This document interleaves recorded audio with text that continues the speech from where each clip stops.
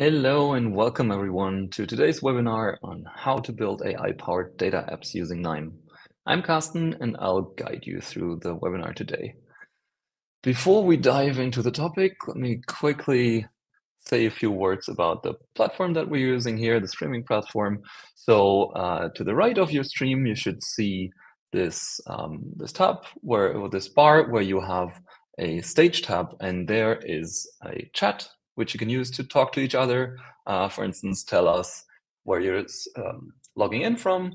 And there is also this Q&A button there, which brings you to the Q&A panel where you can ask questions which will be answered live during the webinar. There are a few people behind the scenes who are looking at your questions and will reply immediately. And we'll also take some of these questions into the Q&A at the end of this webinar. So stay tuned if you're waiting for some answers. And if there are any other technical problems, maybe you get lost on the streaming platform, use this stage button on the left-hand side, which will bring you back to exactly where you are right now. And if there are some problems like the stream is laggy, maybe you might try using Chrome or Firefox browsers. We've seen those to work best for streaming. Refresh your browser, check your internet connection. Well, you probably know the drill. Okay, and now let me introduce to you the people who have actually built the AI extensions in KNIME. I'll welcome Sarai. Hi, Sarai. Hi, everyone. And Adrian. Hello. And I'll hand over to you guys to show us the real deal. Thank you very much, Carsten. We are going to go through this in a kind of split fashion. I will do a lot of the presentation and slides, and Sarai will show you the demos. In terms of agenda, we will start with a little recap of what the KNIME Analytics platform is, what data apps are, and in general, what kind of software we are using for all of you that are not super familiar with KNIME yet. Then we will look into large language models, so kind of a very high-level view, what they actually do, and how you can use them. And then we'll have our first demo in the KNIME Analytics platform. There, Sarai will show you how to build a very versatile data app where you can explore the possibilities of LLMs.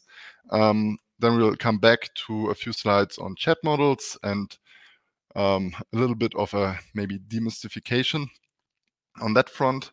And we will also see another demo on how to build a chat app in the KNIME Analytics platform.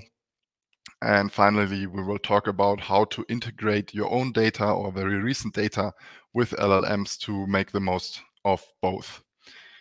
And after we are done with the content, we will then have some time for question and answers. So please fill up our Q&A tab so that we have very interesting questions to answer later on.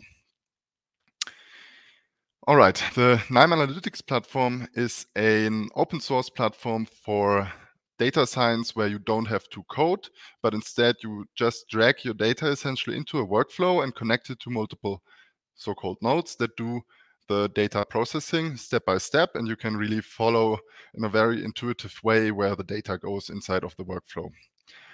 As I already said, the essential pieces or building blocks of a workflow are the KNIME nodes, and nodes typically have an input where data comes in, and they have outputs where data goes out to the downstream nodes. And if we combine multiple of those nodes, we end up with a workflow. These workflows can get rather big. You wouldn't believe how big some of them actually get. So it's a good practice to actually structure the workflow a little bit by combining related parts into so-called components. And components also come with another very useful feature. If you have some of these blue nodes, which are visualizations, so for example, a scatter plot or a bar chart, then you can combine those visualizations into one composite view, where actually these visualizations can interact with each other. And we often refer to this also as a data app that allows to kind of interactively explore those visualizations. And the nice thing here is that you can actually take those data apps and deploy them to a KNIME hub and then send a a web link to colleagues, and they can just explore this data app without ever seeing the KNIME workflow under the hood. And what we are going to do today is build a bunch of data apps that use AI to kind of give you an idea how easy it is to integrate that into your own KNIME workflows and data apps. And the nodes that we are going to use for this are from the KNIME AI extension. There's also great news on this front. We just released a new version today. So as of today, we have support for Azure OpenAI nodes, which you can see here. Shout out to my colleague Roberto for this nice picture he sent me like 20 minutes before the webinar. And if you already have the extension installed, you should receive an update in your 5.1.2 analytics platform installation. If you don't have them yet, head to hub.knime.com where you can find them and download them into your analytics platform. All right, now on to large language models, or LLMs for short. From kind of a 10,000-foot view, an LLM is really just a black box that gets some text as input. So for example, a prompt telling it to tell me a joke, and then it produces some text output. And I really don't want to get into the nitty-gritty details of LLMs because we don't have that much time today. So we'll just leave it at that and imagine LLMs as kind of this building block that we can use and feed with text and get outputs. But LLMs are not just good for jokes. They also can be used to solve real text processing use cases. So some use cases you could tackle are, for example, topic extraction. And here we kind of split our prompt into two parts. One is a task description. So here, what is the topic of the following text? And then some input. And in this input, I'm talking about movies. So the LLM should be able to tell me, the topic of this really short text, admittedly, is movies. But it could just as well be a way larger text that we put in here. And we can very easily change this behavior and the task that the LLM solves by switching to, for example, this kind of task description where we ask for sentiment. And both topic extraction and sentiment analysis are among the prime use cases for text processing and used to be quite complicated to solve because you had many steps, and now it's really just a little bit of prompt engineering. You feed it into the LLM and you get your reply. So quite powerful indeed. You can also do other things like question answering. I mean, this is kind of a joke question as well. But you could, for example, ask for an apple pie recipe, and I'm pretty sure you would get a rather decent one out of it. Or you can use it to do more creative things like getting it to write an haiku, or maybe a poem, a rock song, I don't know, your motivational gym speech. I mean, you could build a data app that creates a new kind of gym motivation speech for you every morning. And the nodes that we have in the KNIME AI extension to kind of use those LLMs in that fashion are shown here. So we have the OpenAI and Azure OpenAI nodes. So as I said earlier, the Azure OpenAI nodes are very new, but they work pretty well actually, and they are also a little bit faster than the OpenAI nodes. At least that's what we found. But we also support open source models from Hugging Face Hub, or even models that run locally on your machine via GPT-4All. GPT-4All is like an AI ecosystem that aims to support LLMs and other AI models running on consumer hardware. So these really run on your machine. There's no data leaving your machine, as is the case with OpenAI, where you send it to some endpoint in the web and get an answer similar with Azure OpenAI. And the node that is used to prompt these models is the LLM prompter. And with that, I'll hand over to Sarai to show us the first demo. Hello everyone again, and thanks Adrian for the introduction. Our first demo of today will be seeing how we can build a simple data app using OpenAI nodes we have. And at the end, it will look like this, where we ask it to write a poem for us as our task description, and we want it to be about love and sunshine. And as a response, we get this poem. And let's jump right into how we can build such a data app. So we already prepared some parts of the data app, but don't worry, they will be available online. We will be focusing on the most important parts here. Which are the AI parts, right? So it's Yes, this is really exactly. the general setup and layout, how it will look like in the data app. And now Sarah is going to fill in the kind of the heart of the data app, which is the AI bit. Yeah, so we already entered our OpenAI API key here, and the next step will be to authenticate this key. And now we're authenticated, and we would then like to connect the LLM model, which will be GPT 2.5 Turbo Instruct in this example. And we have a few parameters we can tweak here, and this one we will decrease it to 2000 because this, you can also see it here that this is the maximum number of tokens to generate, and we don't want our output to be cut, so we just increase it to 2000 tokens. And the temperature, you can also see it here what it means. So the higher the value is, the more creative or the more randomized the output of the model is going to be. So we will leave it at 0.2 in our example, and there are more parameters than you can modify, but we won't be modifying those for now. And yeah, we're connected to the LLM model. And the next node will be to connect that model to our LLM prompter. But we have another input part, which will be our prompt, our user input. And if you remember it from the data app I just shown, we have a task description where we ask our model to either generate a poem or do a sentiment analysis. And we have our user inputs where we give the example sentence or the topics you would like it to write a poem about. But we have to convert these inputs into a table form. And for this, that's because the LLM prompter can actually kind of process multiple prompts at once. In this case, we only have one prompt that is that we generate from those inputs to the data app, but there are other use cases where you might have like multiple inputs that you want to produce kind of in a table format. And here, like what we now have to do is combine the prompt, like the user input and the task description. And Sarah is doing this by like separating them with a new line character. Yep. And you can see here now the task description and the user input are concatenated.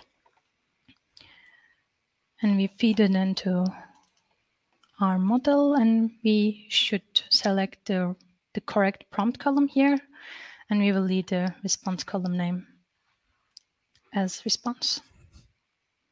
And let's see what we get as an output. Yep, we got a poem about love and sunshine, and if you would like to see this output in the data app, the remaining two nodes are just converting the table into variable because we would like to see the response on the screen, and we use the text output widget for this. So to convert this workflow into a data app, we have to first create a component. Let's call it OpenAI LLM data app. And let's run it.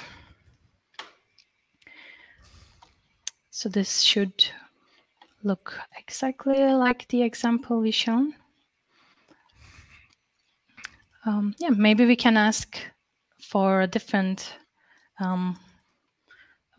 question for a different use case. Maybe we can do a topic extraction, and let's give the output we got from the model as our input and ask what is the topic of the following text.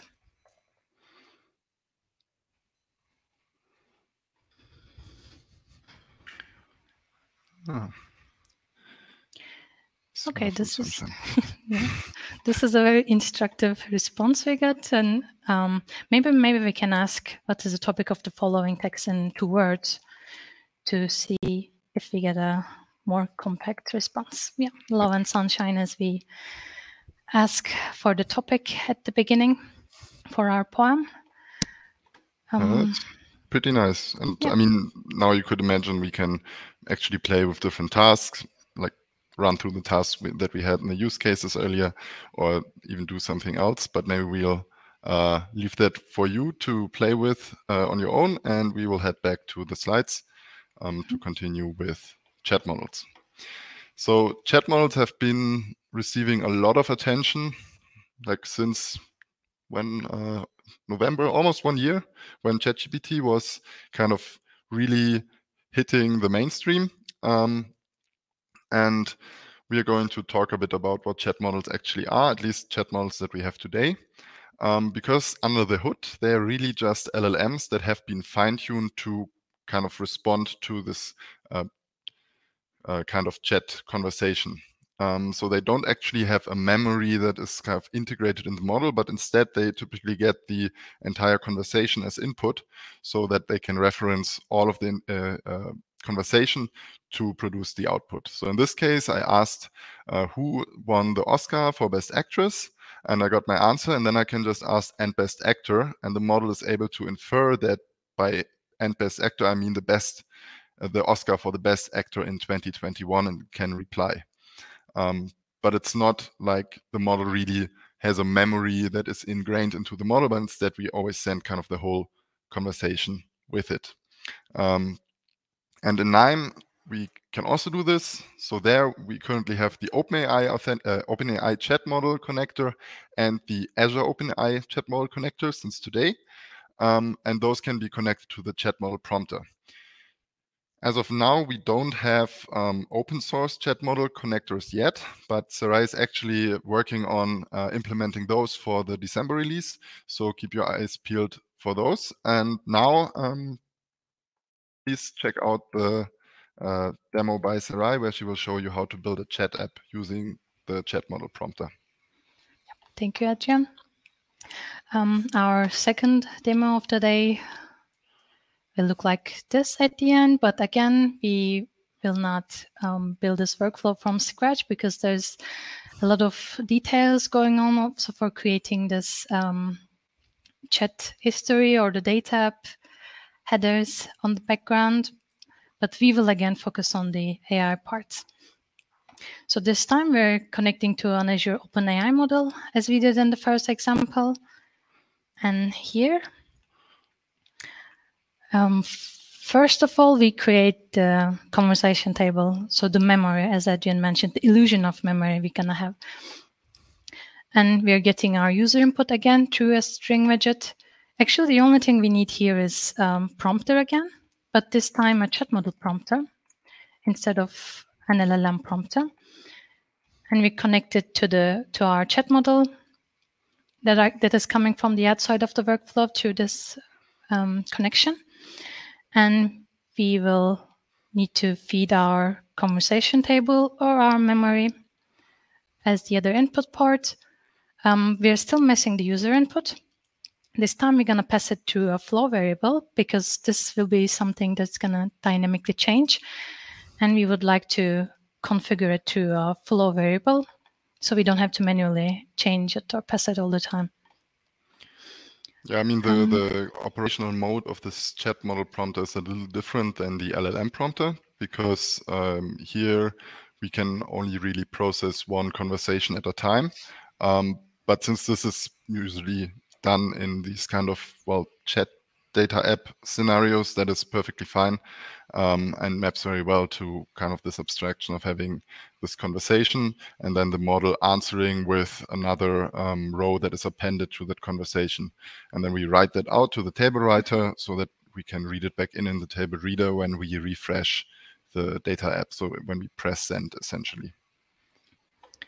Yes, and this part of the workflow formatting chat history is actually coming from, again, our colleague Roberto's workflow. So thank you again, Roberto. Actually, this is all we need, and we can just run this data up and see how it looks like. Yeah, we ask as our default question, the string widget asks for the best actress that won the Academy Award in 2021, and we got this answer. And as an adjunct example, maybe we can ask and the best actor and see if it can infer this from our conversation earlier. Yeah. We got the correct answer for that too. But got the same answer as I did for my example. Very nice. But maybe can we ask about 2023? Be interesting to see if it's like how recent information it has. And we see that it doesn't have this information, and that's kind of a bit of a problem with just using ChatGPT when it can only use its kind of memory in the sense of what it has been trained on, the kind of data it has been trained on, because the training data for ChatGPT has been cut off in fall of 2021. So anything that happened since then, it can't directly answer to, and we have to help it a little bit. And that's a nice segue into the next section, where we will learn how to blend your own data, or, well, not necessarily your own data, but recent data with these kind of AI models to make it possible to also get answers for more recent events. And here we are actually doing something that, or using a strategy that you probably use every day, or at least I use that mostly every day. And that is, what do I do if I don't know something? Well, honestly, right now I tend to ask ChatGPT, but if it's something recent, then I would ask Google, right? So if I want to know who won the Oscars, I Google, well, Oscars 2023, and I can see, get some resources, a web page like Wikipedia, for example, where I can see, this person won the Oscars. So in other words, if I don't know something, then I search for information that kind of allows me to answer the question that I couldn't answer before. And we can just combine this approach with LLMs or chat models. And that is then called retrieval augmented generation. So here the key is actually that this can be any kind of search. We will see a specific kind of search in a second, but this could also be just a keyword search. It could be a vector search. Could be you going to the library when you are instructed by the model to go to the library and search out the necessary information. But one kind of search that has been very popular recently is semantic search with vector stores. And this is so popular because it is also based on the technology of LLMs under the hood, because there's a special model used for this, or a special kind of model, and this is an embeddings model. And in contrast to the LLMs we saw before, the output of such embeddings models is not a text, but instead a vector that represents the semantic of this text. If this looks complicated and dangerous because it's numbers, I promise there won't be any formulas. And there's actually a simple way of visualizing this, because you can interpret those numbers as coordinates in a vector space. So for example, here, this is just a two-dimensional space to keep things simple, because it's kind of hard to visualize high-dimensional spaces. But the idea is that the embeddings model maps different documents to different points in this vector space. But if you have a good embeddings model, then it manages to map documents that are semantically similar to very close locations in this space. So in this case, we have some document about the Oscars and one about the Soccer World Cup. And those two topics are not super related, so they are far apart. But if we actually take a bunch of documents where some are more related than others, then we can see kind of the bigger picture. So in this case, I have some documents about the German Bundesliga, which is also soccer. And we can see that those are closer to this one about the Soccer World Cup. Then we have some document about the Kansas City Chiefs winning the Super Bowl. And we have one about the Oscars. And we can see that the soccer ones are closer to each other than to the other things. And if we have a new document or question coming in, then we can use the embeddings model to map this document or question, or also often called query, into this vector space. So we get another point in the space, and then we can just look for the nearest neighbors in the space and fetch the corresponding documents, and we have done our semantic search. If we want to combine that to do retrieval augmented generation with an AI, then we would, instead of feeding the question directly into the AI, we would first go to our vector store to find the most semantically similar documents and then concatenate those with the question. And then the AI is hopefully able to answer the question given the context that it has gotten from the vector store and then reply to our user. And to do this in KNIME, we also have the corresponding nodes. So we, in terms of embeddings models, we again have models from OpenAI and Azure OpenAI, but we also have connector for the embeddings models on Hugging Face Hub. And there's also light on at the end of the tunnel in December. We will also have a embeddings model from GPT-4All that runs locally on your machine. In terms of vector stores, we currently support Chroma and FACE vector stores, and we have the vector store retriever node, which does this semantic search that I talked about earlier. And yeah, we also have the text embedder if you want to get those numbers that I showed you earlier, which can be used for clustering, for example, or for visualization also. Can be quite useful for some use cases. And with that, I'll hand over again to Sarai to see how to implement retrieval augmented generation in the KNIME Analytics platform. Thank you, Adrian. In this example, we're going to use the workflow we just used for our second demo, but integrate the vector store and the retrieval augmented generation on top of it. So what we have to do, first we need to create our vector store, and we scrape more recent data from Wikipedia and already prepared it. The data is not in a perfect condition. So we'll see if our chat model is going to be able to retrieve the information we would like it to retrieve. So to create a vector store, first we need to connect to our embeddings model. And for this, we will use Azure OpenAI embeddings connector. And here it's important, if you use Azure OpenAI, then you need to talk to whoever is kind of administrating the Azure OpenAI side of things and deploys the model so that you can get the deployment names, because there we currently can't yet fetch all the models that you have access to, but that's also something we are actually working on. Yeah, and now we create a vector store, which fortunately is pretty quick. Mm-hmm. And we would like to use it later, so we pass it to our component. And the next step would be to retrieve the most similar documents to our input, to our user input, to our question. And for this, we have the vector store retriever node. And we would like to pass our user input or question to the second input port. And since we need the data in a table format again, we first have to convert our user input to a table row, as you can see down here, and we would like to pass it to our vector store.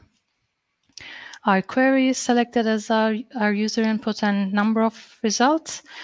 It depends on the application or how many most similar documents you would like to get. We will increase it to 5 for this example and need a column name as default. And similar to the LLM prompt, the vector store retriever can actually do this fetching for like all of the rows in the input table. So not just one document, but like a bunch of documents if that is necessary for your use case. In this case, we again have only one because we're in this kind of chat scenario, but there are other cases where it could be quite useful to be able to do that for multiple rows at once. And here we're using the same function again, but this time 2 times, because you will see later in the chat window So this part actually just separates the retrieved documents by two new lines instead of one. And the outer function combines the retrieved documents, added two new lines, and our user input. And let's call this new column user input with context. Yeah, and I mean, this is essentially the plus that was in my kind of high-level description earlier, where we combine the context with the question. And let's see how that works out.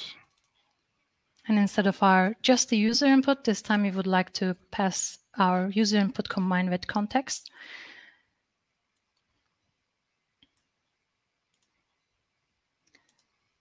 That's why we would need to change the flow variable to the new flow variable as our chat message. And here this time, we would again give the model to a definition of how it should behave or a persona. Yeah, or also kind of guidelines. So you can tell it to be funny, to talk like a pirate, to be respectful, non-offensive, and so on and so forth. So there's like a lot of ways in which you can instruct the model using the system message to behave in a certain way. Actually, that is all. And the output we would get this time looks like this. So these are the documents we retrieved and our question and our Okay, so in this case, we probably need to do a little bit of prompt engineering. So one thing we would want to do is actually not show all of the context to the user here. So we will hide that. But maybe let's first instruct the model to really use the context given, because sometimes if you don't really point it to or shove it to do something, it might opt to not do it. So in this case, we can just ask it to answer the questions using the context. Please use the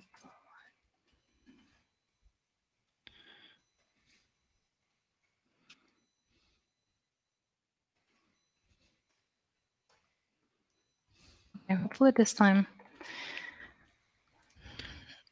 it will answer the question. Oh, 2021, maybe you change it to 2023. True. Yeah, sorry. Our context is actually, it provides more recent information, which actually includes in terms of academy rewards only 2023.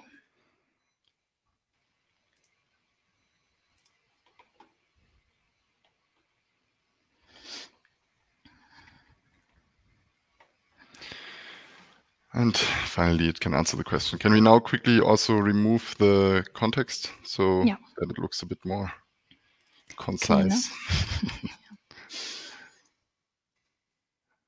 There we will just use the string replacer, right?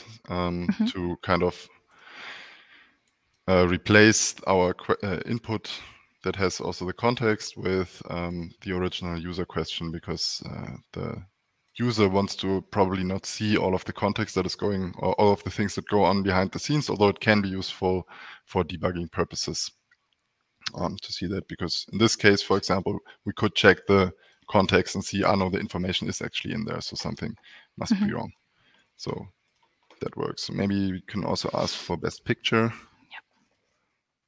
and see if that also works. And yeah, that also works. Nice. Cool. Mind you, this is not just something you can do with information about the Oscars, but really with any kind of documents that you might have available.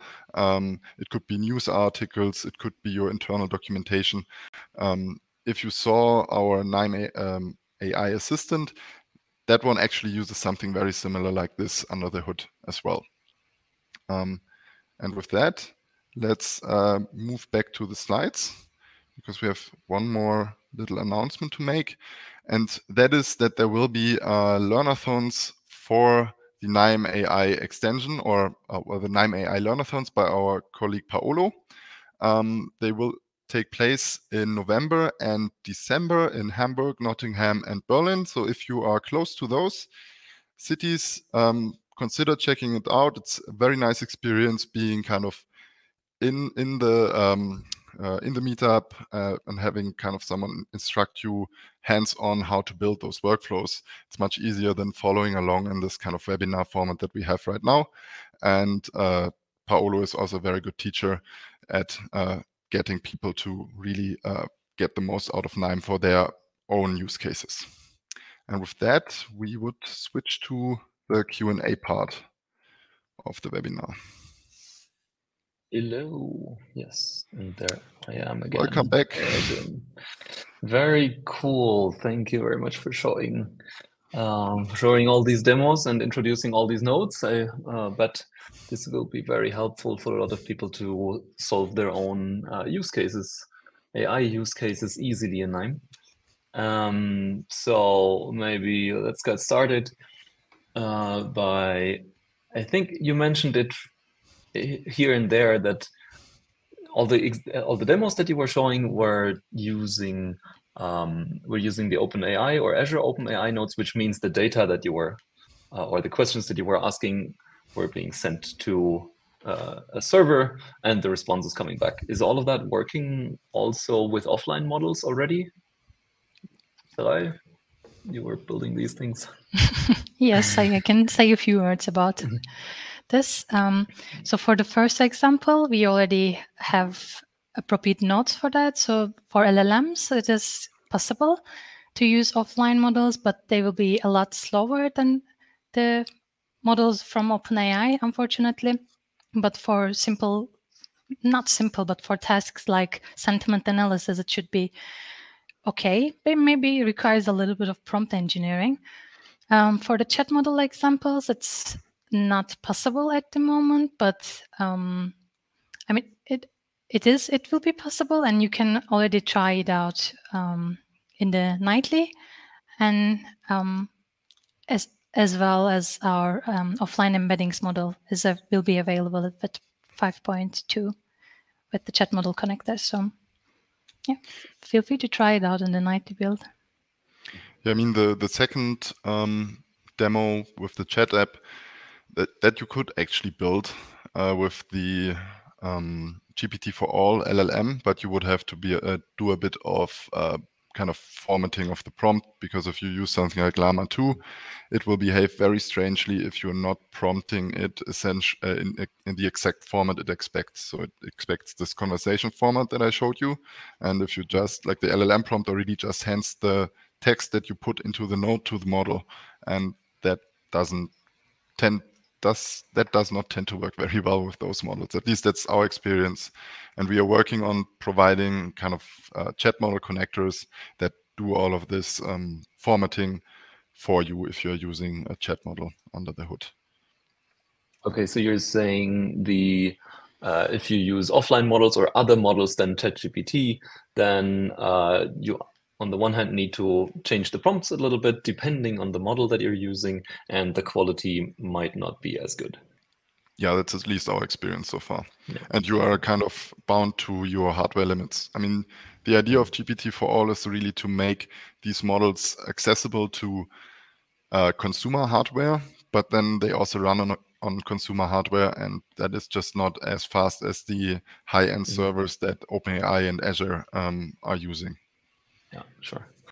And maybe somebody asked, which is then if you want to use the high quality models from OpenAI or via Azure, then somebody asked how you can generate the credentials. But I guess this is not a question how we generate them, but yeah, I mean, in that case, it depends like which API you want to use. If you want to use OpenAI, then you can go to openai.com, sign up there and generate an API key.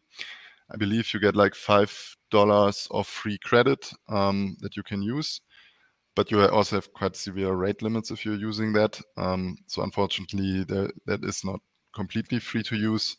It's for Azure OpenAI, you really need kind of a setup, like an Azure setup with your company. but actually many companies seem to have that. At least we had quite a few requests for those nodes. In case of Hugging Face Hub, you can sign up for free, but they have a policy where you can use this online inference, but well, very deprioritized. So those calls tend to take a very, very long time. But yeah, we are working on actually getting this GPT-4All stuff ready to also be used with chat models, and then you are bound by your hardware, not necessarily by waiting. And you can then you can actually run it offline on your machine, and it's kind of for free, except for the electricity costs that you incur. Okay, and while we're at these OpenAI, ChatGPT services, I've seen the question. I mean, this has been the point of discussion quite a while. Is like, what are the security, or the privacy trade-offs you have to do? Can you maybe briefly outline what it means to use OpenAI directly, use Azure, versus maybe Hugging Face as well, and then versus running it locally? Yeah. For OpenAI, they have a policy where they promise to not use the data that you send to them via the API for any training, but they are obliged to store it for 30 days or something like that. You can, if you have an account, maybe via an organization, you can kind of fill out a form to request no retention of data at all. That works for some models and it doesn't work for others. The exact details you would best look up on their website. They pointed out there. In terms of Azure OpenAI, they are also not using it for training, and there you can more easily say, okay, I don't want any data retention at all, for example. So many companies actually prefer Azure OpenAI, especially if they are already on Azure anyway, because you can then set up like a private link that never leaves the Azure backbone. So it's not going through any kind of outside servers of the internet, but is within all of the servers of Azure, and is considered to be most secure. But I guess it's the general privacy of cloud applications that you can expect, essentially. And Hugging Face, well, if you run it on Hugging Face Hub itself, then you're also exposing your data to them. They say they don't use it, but yeah, you always have to trust them, basically. So okay. Yeah, it's kind of a trade-off that you have to make, unfortunately. And that then also depends on what kind of data you're working with and what your company policies are and so on. Yeah, makes sense. And another difference between those models, maybe, or general, somebody asked what document formats or, well, which size length is accepted. And this is also different per model and what you're running, right? So they all have this context with context size. Yes. I mean, for the GPT 3.5 family of models, they typically have 4,000 tokens that they accept. A token is roughly 3/4 of an English word. It depends a bit on what you put in there. If it's, for example, JSON, then it's fewer characters than when it's actually natural language, like a news article or something like that. For the vector stores, they don't really care. They can store way bigger sizes. The question there is really the embeddings model. And the one that we used here, which is the most widely used embeddings model from OpenAI, I think that one has 8K context size. So that actually is bigger than what you can put into GPT 3.5. It's roughly the size of what you can put into GPT-4 if you have access. But then you have no space for output left. So the embeddings model is actually not the bottleneck. Typically, it's one of the like the chat model or LLM that you use, because especially the open source ones that run on a local machine, I think those are at like 2,000 tokens or something like that right now. but I might be wrong on that one. Okay.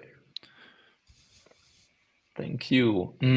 Another question that was coming is, can this be used for data, for numerical data, for structured data? And that you already pointed to at that, right? So JSON is a form of structured data. Yes, numerical data I would separate from that. I mean, if your JSON contains numerical data, yeah, that's fair enough. So what we actually have been using it for is for kind of structuring, like putting natural language into a structured form, like JSON, for example. And that works tends to work pretty well. So JSON, structured data like JSON works well. Numerical data, I'm not so sure of, because it's not like the training data was really mostly like natural language and a lot of structured data as well, and programming code, not so much just numbers. There, I would be a little bit surprised if that worked super well. So, for example, we also struggled in some use cases where we wanted it to kind of output text that didn't exceed a certain number of words, for example, and that counting was, at least in our experience, not necessarily the strongest suit of those models. It's a language model, not a number model after all, right? Okay. All right. Somebody else asked, can we use different large language models like Llama with KNIME?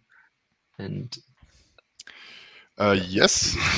You already said that, basically, right?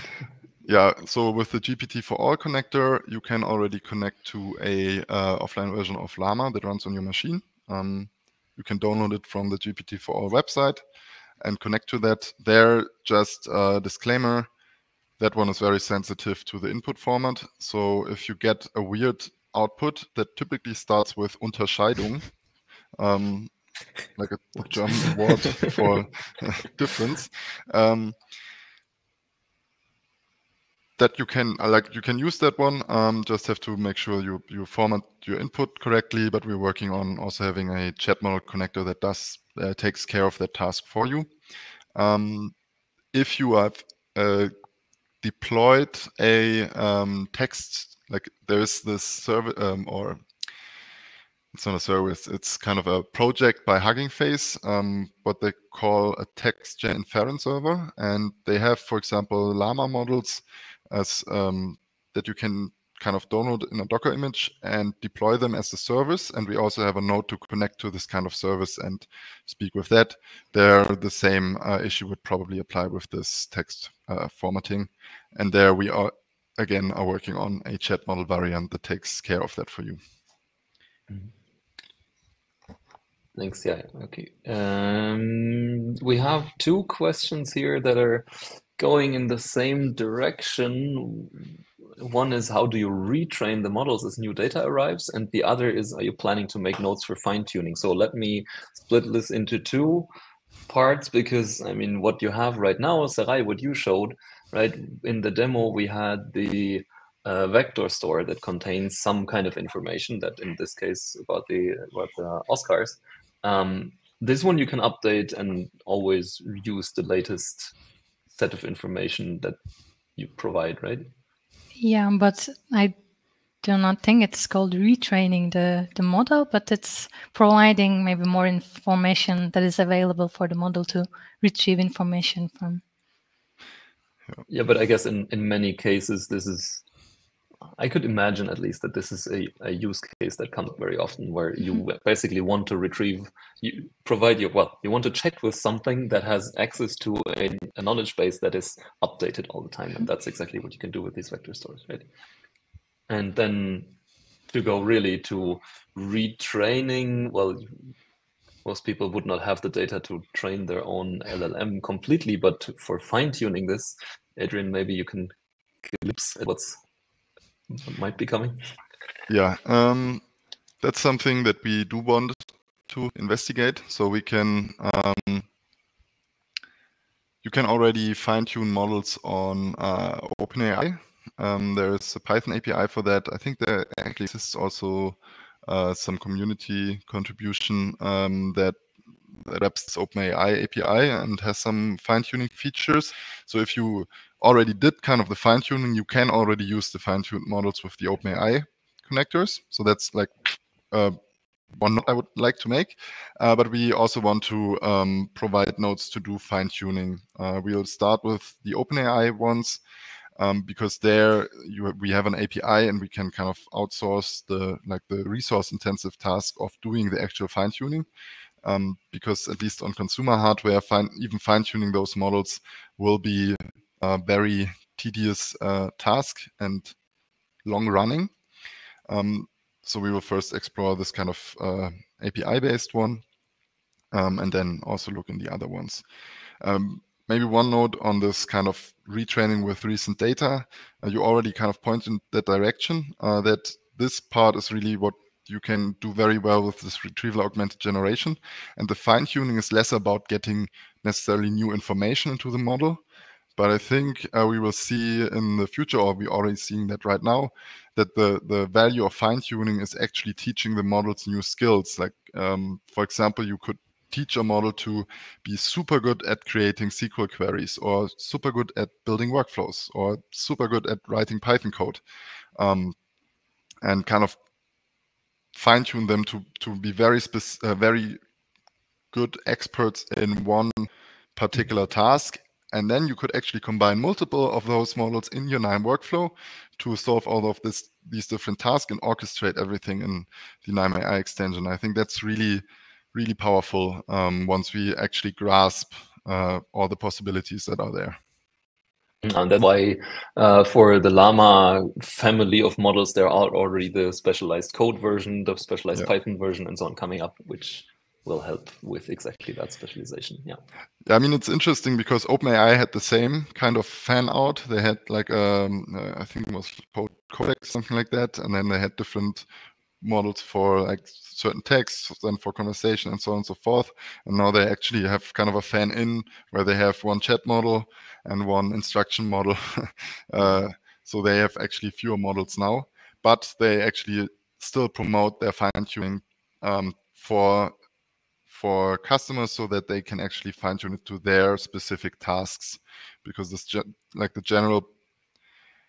the general purpose models are good enough at many tasks already, and those they couldn't fine-tune these other models enough to be they had to walk kind of the tightrope between being somewhat general so that they are applicable for many use cases and specific at the same time. And there's kind of a trade-off, and now they kind of went more towards the generalist models and provide you with the ability to do fine-tuning for your specific use case, which is something we are also very hopeful about for our own AI-based features for the KNIME Analytics platform and maybe Hub as well in the future. This is maybe just a good, I wanted to ask about this anyways. I mean, you've shown the nodes now with which our users, everybody can build their own AI-powered workflows. But we also have this AI integration in KNIME now, this chatbot that you can ask questions. Is this kind of the same thing behind the scenes? Yes and no. It builds on the same technology under the hood. So the AI extension and the KNIME AI assistant both built on the Python library LangChain to reach out to the different integrations. I mean, okay, the KNIME AI assistant is based on OpenAI, although we are also considering switching to Azure very soon because we found Azure to be faster, at least in our experiments. But it's not like the server running behind the KNIME AI assistant is written in, is just a workflow. Well, at least not yet, maybe one day. But you could build this kind of assistant using a workflow. And in fact, we're actually using it, or at least I'm using it to prototype new features for the KNIME AI assistant. and see how I can how I have to do the prompt engineering to get the desired output, because I find it a lot more intuitive to do this kind of orchestration of AI calls in a KNIME workflow compared to a Python script or Python program, because it's easy to see the connection between different parts of the system and how the data flows through the system, which can like save you a lot of time. At least that's my experience. But I might be a little bit biased as well. Yeah, exactly. Which again shows the power of visual programming and being able to look at intermediate results. Yeah. Nice. Okay, we have time for maybe 2 more questions and then end the session. There is another question about, can I build the UI using another technology, like for instance ASP.NET, and use the KNIME AI model behind that? And I guess, I mean, KNIME has so many different features to offer. It can also build a REST API, right? And then you can build via website that talks behind the scenes to a REST API, which is then powered by a workflow like that I have shown. Yes, that would absolutely work. And in fact, that's also something we have been talking about to some colleagues internally as well, for a different use case. But that should absolutely work, because in the end, what you do is you do this kind of orchestration, and if you expose your workflow as a REST endpoint via the KNIME hub, then kind of anyone can connect to it with, for example, a post or GET request, and kind of get the result back. And then you could have a website that does that, absolutely, or some mobile app. I think in the past we already had customers who kind of had an app, and the backend was actually running on a KNIME server back then. But now it would run on a KNIME hub, and kind of all the processing would happen in KNIME, and then they would have the app as kind of front end, which could be pretty powerful. We haven't tried it yet with the AI extension, but I actually don't see why it shouldn't work, to be honest. Nice. And the last question, maybe, and I think we've already touched on that, but is it used to analyze customer verbatim or technical comments on repair orders by feeding the text data into the model? And yes, that's similar to what the demo has done, just with a different topic, right?